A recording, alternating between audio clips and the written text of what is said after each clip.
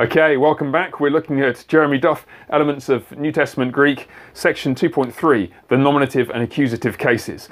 You remember that in the last video I gave you a quick rundown in English of the ideas of grammatical case, nominative and accusative, and the associated ideas of subject and object. So you remember the nominative case is like a little label that attaches to a noun, that's what we looked at so far, to tell you that this noun is the subject of the verb. The accusative case is like a little label which attaches to the word to tell you that this noun is the object of the verb. So now I want to show you the same thing in English using this example, picking up on some of the things that Duff's saying in section 2.3.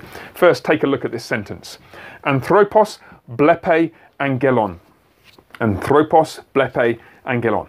Now, the first thing to do always when you're presented with a sentence is to find the verb. And that's easy enough because you've been looking at the vocab towards the end of the chapter, and therefore you know that blepe is the third person singular form of the verb I see. It comes from blepo.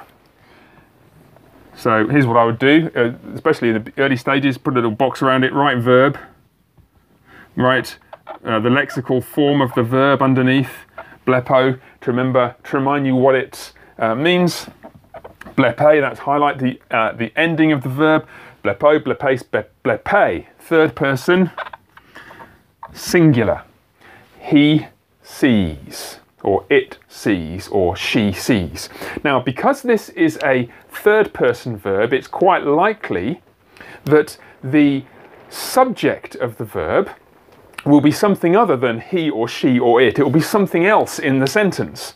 And in this case, you can see that there are two other words in the sentence. Anthropos, meaning, pause the video, tell me what it means, rack your brains, can you remember?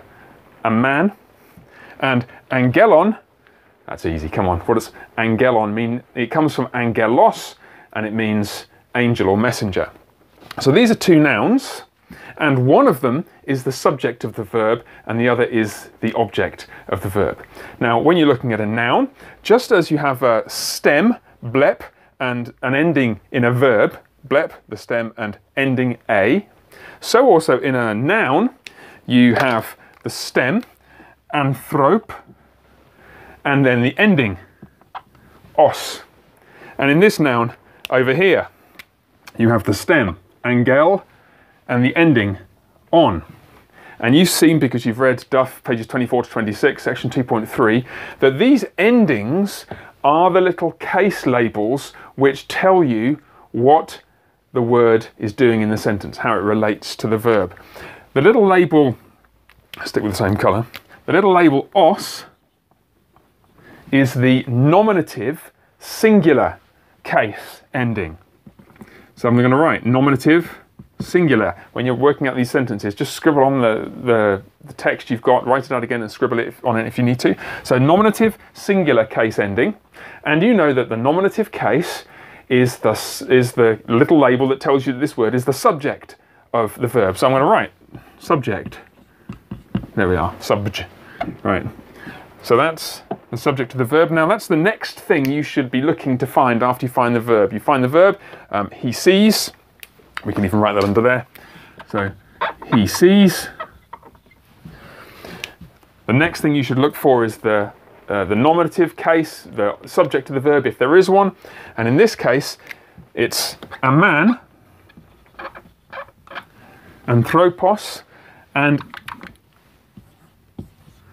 highlight it to remind yourself this is the subject of the verb. How do you know it's the subject of the verb? It is not because of the word order. It is because there's this little label on it, the nominative singular label, and nominative tells you it's the subject of the verb. It's singular, therefore it's a man and not men. We'll come to the alternatives in a moment.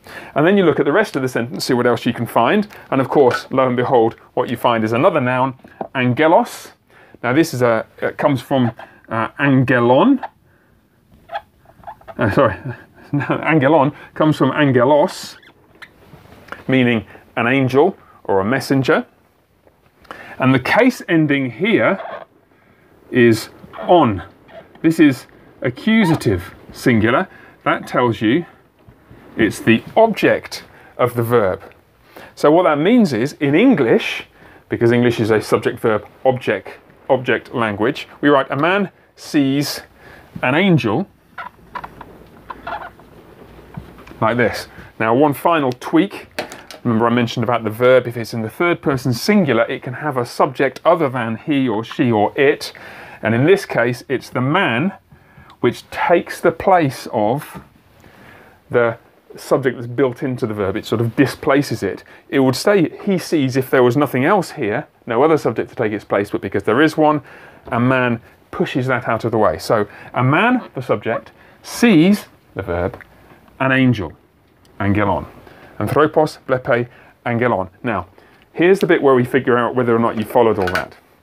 Let's suppose I wanted to change this around so that instead of saying a man sees an angel, it said an angel sees a man. What would I do? Would I change the order of the words? Well, I might do. It might actually be more stylish Greek if I changed the order of the words. But the fundamental change that I'd need to make would not be to change the order of the words, but simply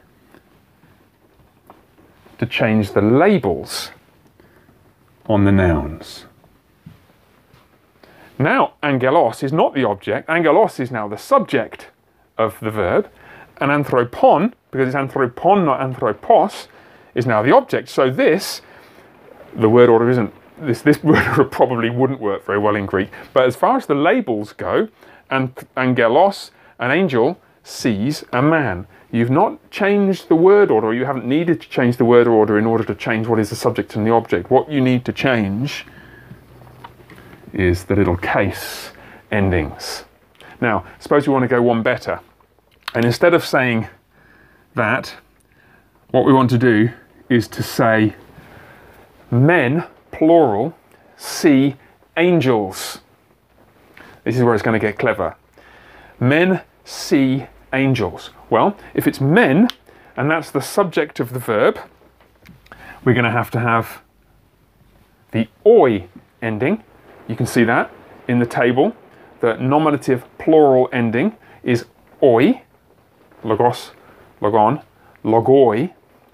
And the accusative plural ending is us.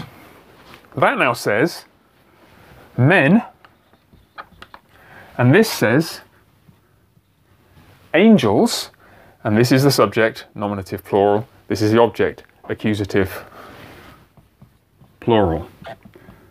But there's one other change that we need to make now. Can you guess what it is? Have a look at this sentence. Anthropoi, blepe, angelus. Take 5 seconds, have a look at this and see if you can work out what's wrong. Did you pause the video to have a look, see what's wrong? Of course, the problem here is the verb is still singular. And the number of the verb must be the same as the number of its subject. So we don't want the third person singular verb, we want the third person plural verb now, because we've got anthropoi. So you go back to the previous chapter and you remember your paradigm, which is luo. Go on, pause the video, see if you can complete it. Luo. Did you pause the video? Luo, lues, luei. Third person singular. Luomen, luete, luusin, or luusi. And so we need to change this. Blep, u, sin. And we would certainly have the new here. U, sin. We would certainly have the new here because there is a vowel at the start of the next letter. That's one of the reasons why you'd keep the new there. So anthropoi, blepusin, angelus now means men see angels.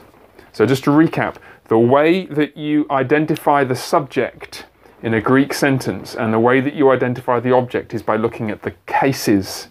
The case is like a little label which tells you what the word is doing in the sentence, and in particular with nominative and accusative, nominative tells you that this word is the subject of the verb and accusative tells you that this word is the object. The subject is the person doing the action, the object is the person having the action done to them. And so there you are. That's a brief, not very brief, explanation of section 2.3 and so on. Now, if you've got any problems, any questions about that, then please do stick something in the comments and I'll address them in a later email. But in the next video, we are going to go on and pretty much, I think, complete this chapter. We'll look at the definite article and then special uses of the definite article, and then at the end of the chapter I'll go through some of the exercises with you, some of the translations, practice 2.4 and 2.5.